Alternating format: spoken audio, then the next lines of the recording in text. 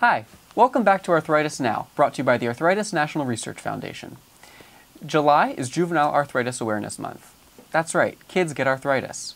Be sure to check out the latest research information at curearthritis.org.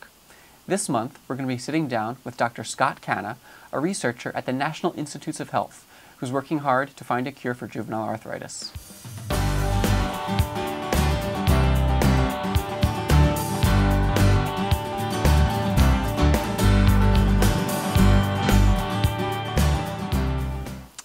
Hi, Dr. Canna. Thank you very much for being here with us today. We very much appreciate it.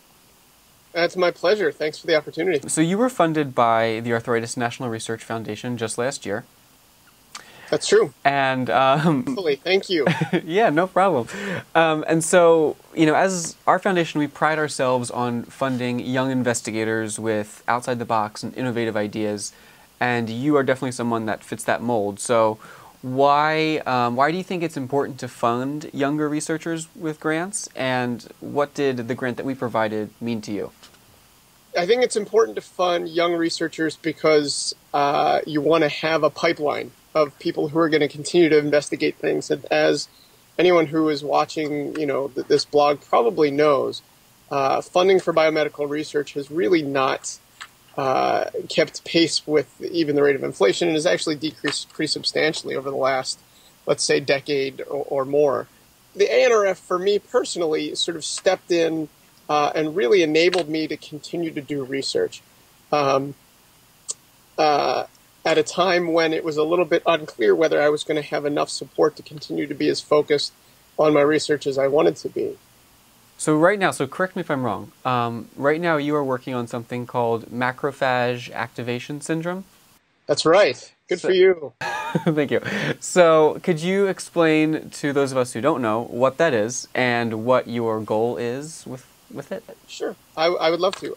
So a macrophage comes from the Greek, macro meaning big and phage meaning eaters. And so I am drawn to these are cells of our immune system. I'm drawn to them because I eat a lot. So clearly that was the cell type for me. Yeah. Macrophage activation syndrome, or MAS, because we have to make an acronym out of everything, it's actually quite a scary thing, or at least it can be. It's a whole body inflammation. So it's a little bit like if you've heard of sepsis, where the body has an overwhelming inflammatory response to infection, only there's usually no infection there. And so this MAS happens in the context of a number of inflammatory scenarios, and the ones we're most interested in, obviously, are rheumatic diseases. And so there's a number of rheumatic diseases, most notably lupus and systemic juvenile arthritis. And adult Still's disease, which is a lot like systemic juvenile arthritis, where a good percentage of people will have this as a complication of their disease. And it's really very poorly understood. We call it macrophage activation syndrome because if you look in places where there's inflammation, like in the bone marrow, you'll see on just sort of looking under a microscope a lot of activated-looking macrophages. And some of the tests that we look for in the blood support that the macrophages are really activated. But beyond that, there's really not a whole lot that we know about it, although not just myself, but a number of other very talented groups are studying this as well. And so your main goal with it is to try and just find out more about what it does and... Well, absolutely. So one, I think...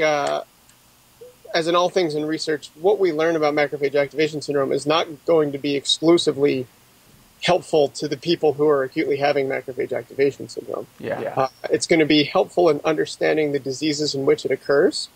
And it's also going to be helpful in understanding other diseases that look like it, such as sepsis and other kinds of infections or severe allergic reactions, any kind of whole body inflammation. So it has the possibility to affect a lot of autoimmune diseases, possibly. There's a difference between autoimmune and autoinflammatory, and MAS seems to be more in that autoinflammatory sort of flavor of bad inflammation. So I know you kind of just recently moved to NIH, correct? That's right. So how has that been different from your previous institutions, and what has it allowed you to do differently? One, it has allowed me to really be extraordinarily focused just on research, which has its ups and downs. I don't see as many patients as I used to. I don't see general rheumatology patients hardly at all anymore, and I miss that terribly. Mm-hmm. And I hope to get back to that. But this is a really important point, both in my research and in my career, for being focused on my research. So as far as juvenile arthritis is concerned, I know there is sometimes a little bit of a controversy in that, is it children who have an adult disease, or is juvenile rheumatoid arthritis and rheumatoid arthritis completely separate and should be treated as such?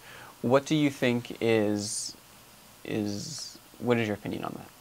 The type of arthritis that children get most commonly is very different than rheumatoid arthritis.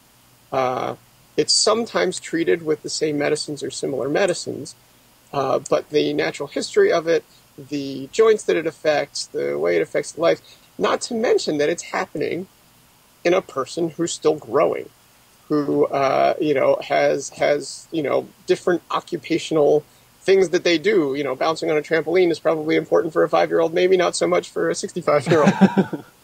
So I think for a lot of sort of both scientific and sociocultural reasons, they're quite different. And it's actually, I think, really important for people who are treating arthritis to understand that it's not the same as grandma's rheumatoid arthritis. Thanks for watching.